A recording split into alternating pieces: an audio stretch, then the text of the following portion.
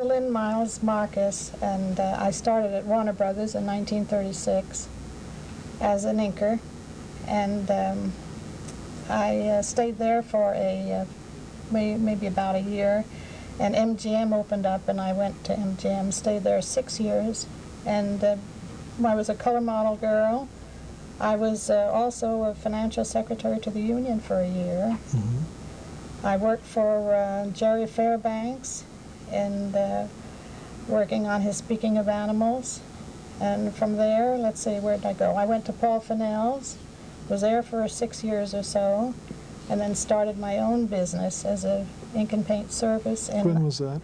In September the 9th, 1955. Mm-hmm. And I had it for about 23, 24 years.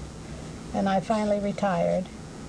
And I was afraid in retiring that I'd be bored to death, and I found now that I'm so busy with volunteer work, mm-hmm. and my husband also, that I don't have time to do the things I want to do. Mm-hmm. But the animation industry has been wonderful to me.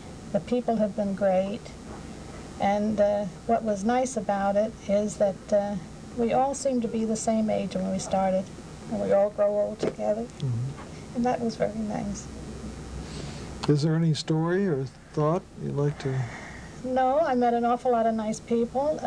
I had my problems too in the business. And today, meeting all of these people again, it was brought back a lot of real good memories. It's a wonderful thing. It's a wonderful thing, and I'm so grateful that I had the opportunity of being in the industry. It's still a great industry. Oh. Well, thank you very much. You're quite Celine. welcome. Nice. Thank you. Thank you.